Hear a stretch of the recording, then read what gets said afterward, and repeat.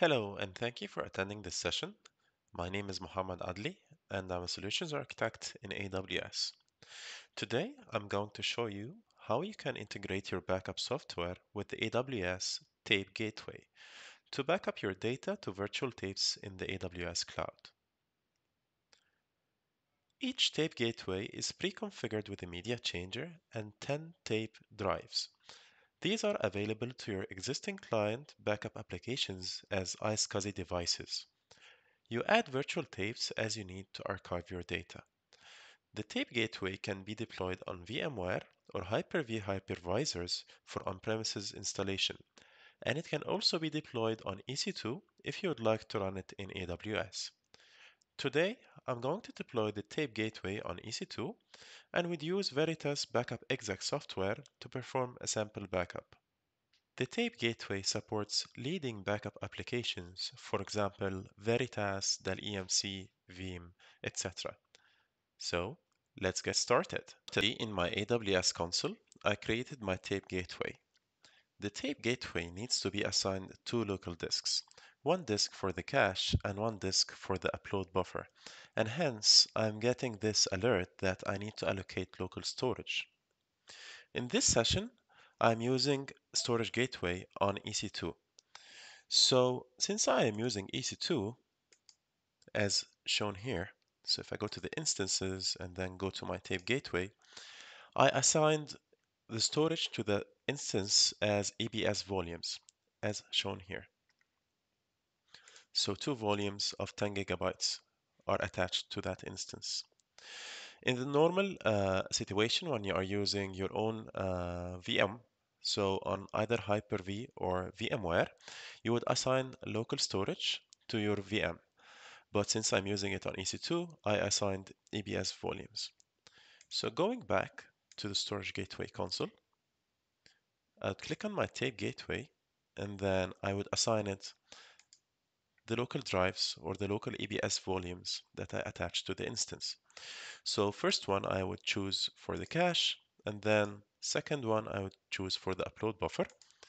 As you can see here, there is a hint that the minimum recommended size is 150 gigabytes for the upload buffer and for the cache as well. But since this is used for demonstration purposes, then I'm using 10 gigabytes. I'll click on save, and then as you can see, the alert is gone. So now basically the tape gateway is ready to be connected to the Windows client. But we would need to create a tape where we can back up our data on. So to create the tape on the storage gateway, you would need to go to the Tapes tab and then click on Create Tape. And then I would choose one tape and then capacity, let's say, of 100 gigabytes. And then I would give it a barcode of AA, for example. And then I would click on Create Tapes.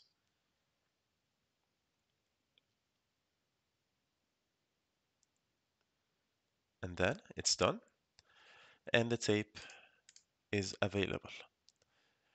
Now we are ready to connect our tape gateway to the Windows client and perform the backup operation. I am here at my Windows client.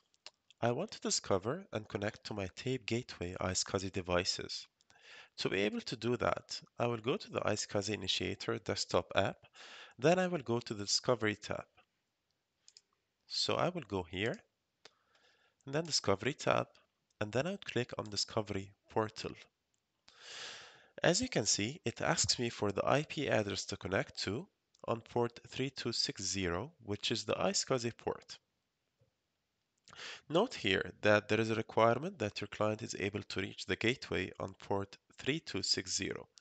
For full network requirements, I advise checking the storage gateway public documentation. So now I would go back to the AWS console, and then I would go to the EC2 service, and I would check the instances and the tape gateway instance, and I would write down that IP of the gateway, and then I would go back to my Windows client and then paste that IP here, clicking OK, and then going back to the Targets tab. As you can see here, the targets appeared. So these targets are 10 targets for the tape drives and 1 target for the media changer. I would then connect them all very quickly.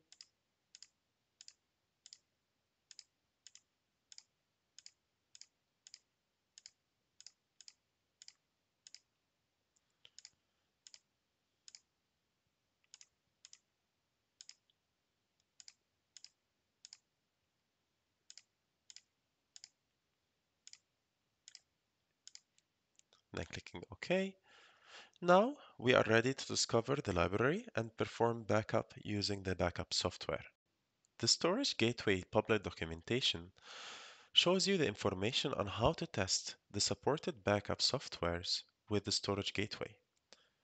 So if I go here to that menu using your tape gateway and then testing your tape gateway, you would see all the supported backup software listed here, and then you would see how you can test it with the Storage Gateway.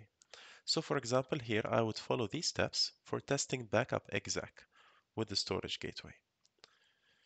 So going back to my Windows client, after we discover the targets, I would open backup Exec.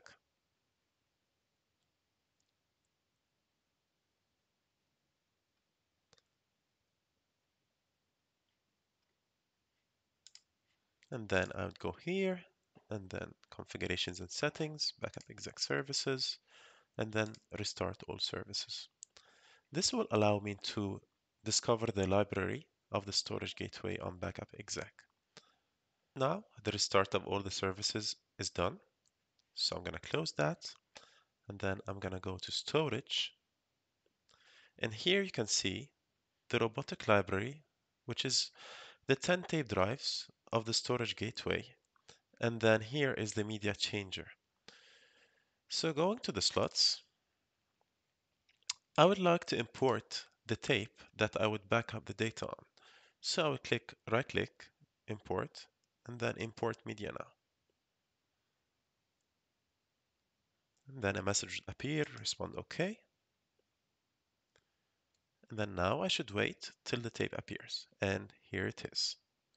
Now let's see how can we back up a sample backup file to that tape.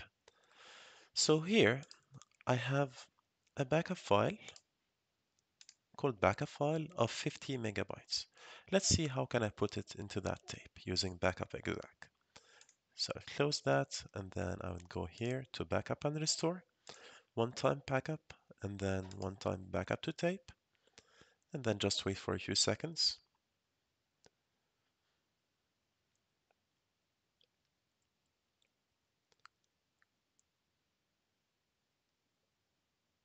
And then now I'd click on edit. I would deselect all and then just click on my file, which is the backup file. And then I click OK. OK. It should run now. So as you can see here, it's backing up. And if we go to the jobs, you would see a full backup job that's going on right now. So its state is active, and then job state is active queued, and then it's preparing, then it's processing. And if you go here to the storage in the meantime, and then go back to all storage, you would see that the tape is already imported to one of the tape drives since there is a backup operation on that. So going back to the job monitor, it's already successful. Now let's go back to the storage and check the tape drives. So as you can see here, the tape is already not in the tape drive anymore. And if you go to the storage gateway console and check the tapes, you would find that the usage of the tape is 50 megabytes, which is the backup file that I put on the tape. So now going back to my Windows client, let's say I'm not in need of using that tape here anymore, and I want to archive it for archiving purposes. So that basically means on AWS moving the tape from S3 storage to Glacier storage. So what I'm gonna do here is that I'm gonna right click on that tape, and then I'm gonna export media now. Then gonna wait for the message to say everything is okay. Going back to the storage gateway console, if I refresh on this, it should be in the archived state as shown here. So now the tape is lying in Glacier and it can be retrieved anytime to the storage gateway as a read-only tape, meaning that you cannot write anymore to that tape, but you can read the data that you backed up. You want to retrieve that archive tape and restore backup from it. So to do so, you would go to Actions and then Retrieve Tape, and then select your tape gateway, and then click on the Retrieve Tape. And then it will load some time, and then it would say that the retrieve has started. So for testing and simplicity, I already have a tape here that I retrieved to the tape gateway. So let's see, how can you see it back in your backup application? So I would go to my Windows client. Now I would go to storage, and then I would click import media now. Then I would respond that everything is okay.